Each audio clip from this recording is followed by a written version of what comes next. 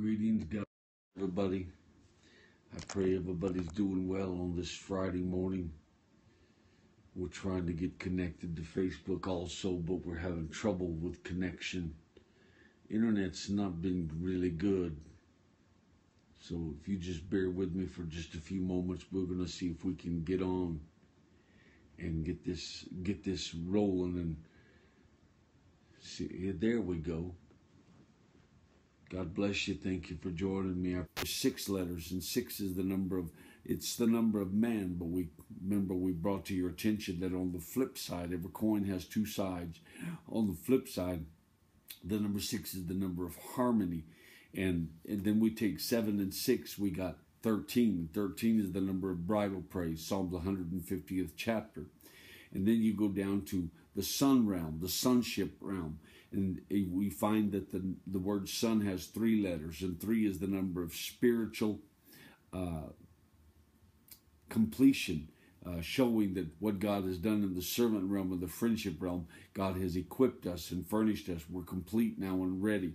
When we deal with the sonship realm, 3 is the number of spiritual completion. It's important that we look at that the sonship realm, when you look at the 13 and 3 is 16, and 16 is the number of love. And what is God? But God is love. So this is the realm. What does the Son do but reflect the character, the image, and the personality of the Father? So this is where we reflect God's character, God's nature in our life. Then we go from the sonship realm to the bride realm. Bride has 5 letters. 5 is the number of grace or atonement.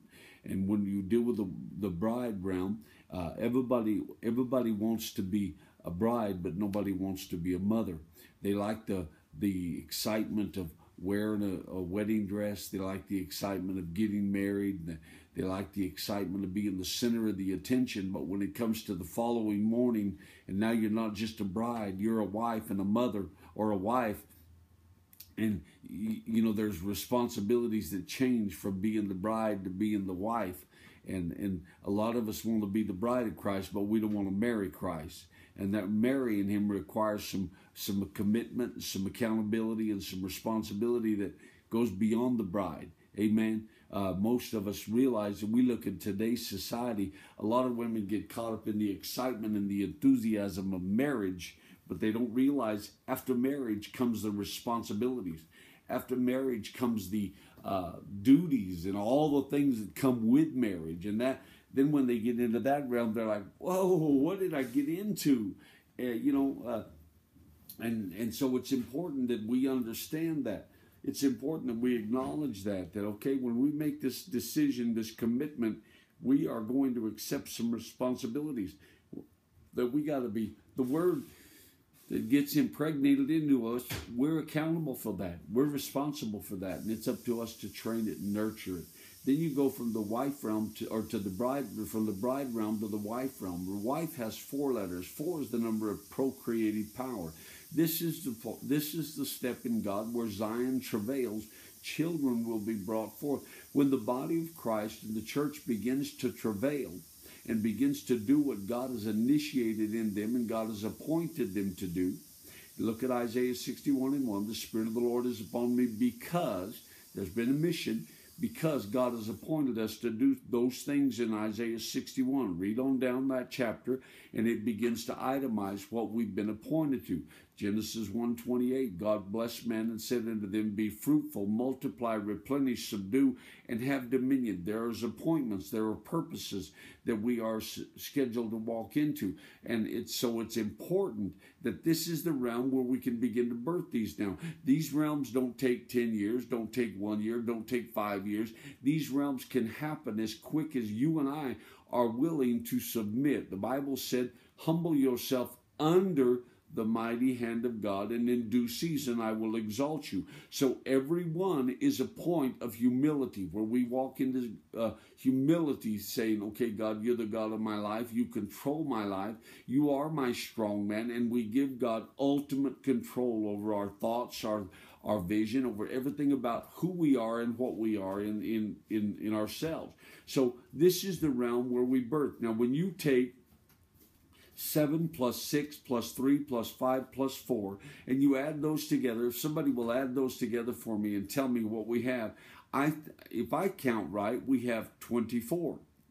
If that's right.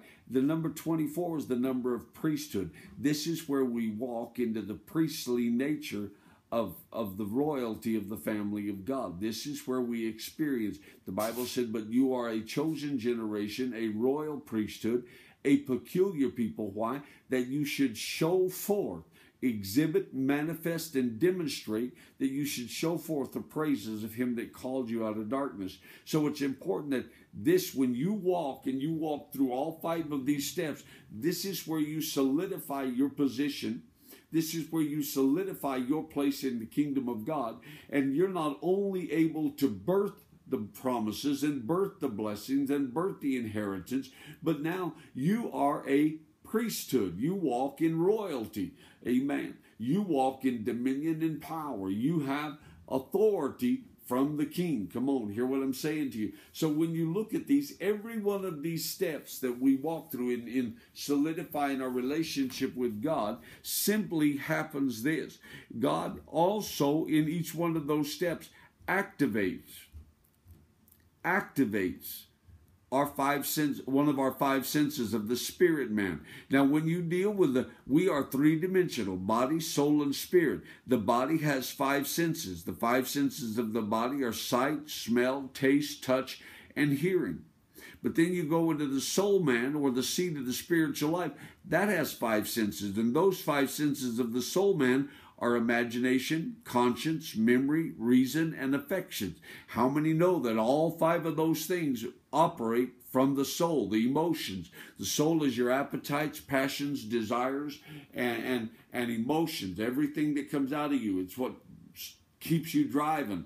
And so then you deal with the spirit man, the 3 dimensions of man, body, soul, and spirit. The spirit man has 5 senses, and those 5 senses are faith, hope, reverence, prayer, and worship.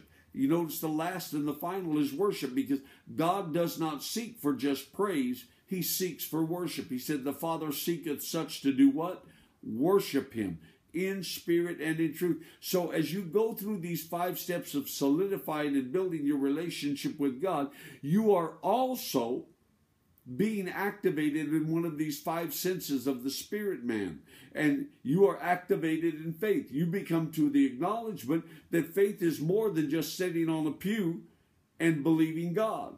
But faith is the substance. Hebrews 11:1.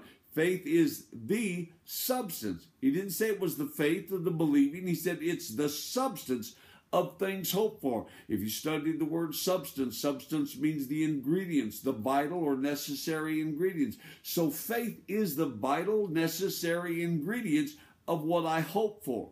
And it's the evidence. What is it? So faith is the character of God. Come on now. Demonstrated because Christ is the visible form of an invisible God. He became the evidence of the Father. Hear what I'm saying to you. He said, if you've seen me, you've seen the Father, because I and the Father are one. So when we look at this, he said, the first step is faith, then we deal with hope. You must have hope. What was the problem with Israel in Ezekiel 37? Their hope was lost. Reverence. This is the biggest issue I see in the church today, is we've lost reverence for the house of God, reverence for the kingdom of God, reverence for the name of God. So that's important. Then we deal with prayer. You can't get to the last one except you go by this. Come on now. He said, I inhabit the praises of my people. Come on now. You got to praise him. You got to give him a place to live. Then you go to the last one, is worship. God seeks for people to worship him. This brings us into the priest realm. This brings us into a priestly nature. This solidifies who we are and what we are in the kingdom of God. So it's important that when you deal with those and you look at those, it's important that you get a hold of this and you grab this, because there is something here that God is going to do to your life. This is Dr. Michael Smith saying, this is the day which the Lord has made. We will rejoice and be glad in it. Don't ever forget, something good is going to happen to you. You better get ready. It's right around the corner. God bless you. I'd love to hear from you. Liberty Ministry Warriors at Yahoo. I would absolutely love to hear from you. If you've been blessed by our broadcast, please contact us. Let us know. Hey, Dr. Smith, I caught you on Periscope. Man, I really enjoyed that. Or, hey, Dr. Smith, I thought you was a total nutcase. And that's your decision. That's your, you know what, you got to give what you feel. And also visit us on Amazon.com. Enter Dr. Michael Smith in the search bar, and all my books will come up. Take your credit card, download every single one of my ebooks.